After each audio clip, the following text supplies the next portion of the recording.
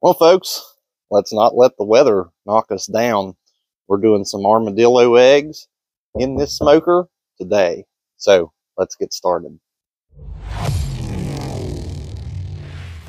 We'll start by taking the top off of the jalapeno.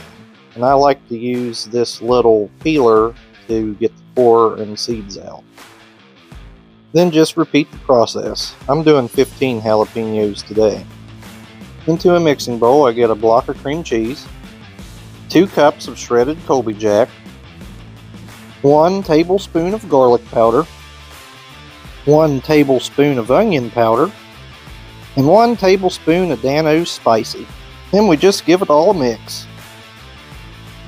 Next, we transfer that mixture into a Ziploc baggie and cut one of the corners off so we can pipe in that mixture into the jalapenos. And repeat the process for however many jalapenos you have. Next, since I have 15 jalapenos, I'm going to get 3 pounds of breakfast sausage, add some crushed red pepper, and some Dano spicy. Then just get that all nice and mixed up. Each one of these jalapenos takes about a 1/3 cup of sausage, maybe just a little bit more if the jalapenos are bigger. So I like to prep these little meatballs and get them set up.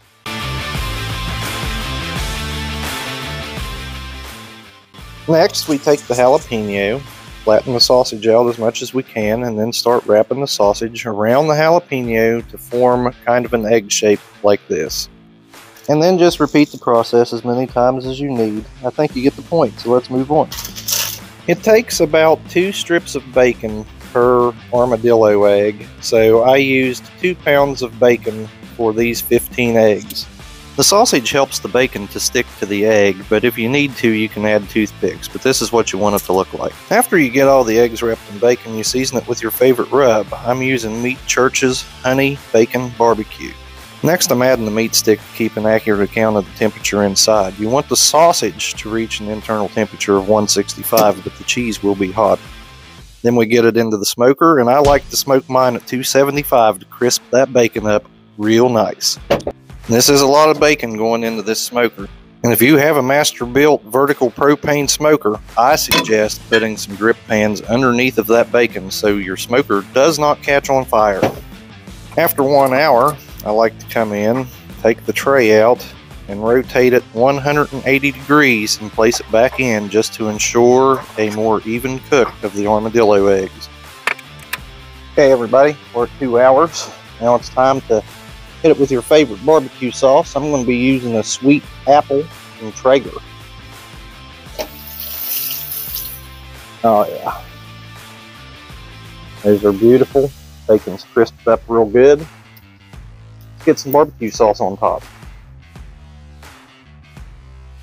We're going to hit each one with the brush here. Gives these a nice color.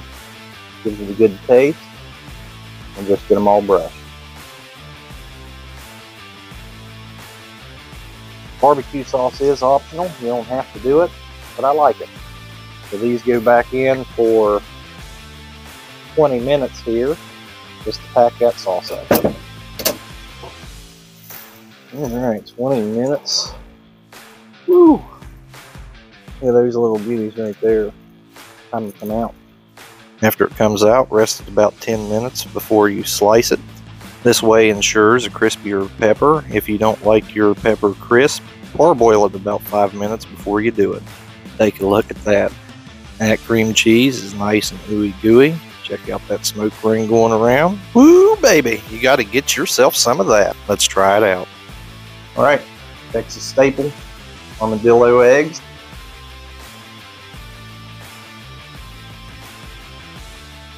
Good right there. See that smoke ring going all the way through it. Post oak, hickory, good mixture. Dano seasoning, really good. If you haven't tried an armadillo egg this way, you need to try it. That's it for West Virginia Smoking, Grilling, and Outdoors today. Subscribe to my channel, like this video, comment if you have anything to say, and share it on any social media outlet you desire. Until next time, we'll see you.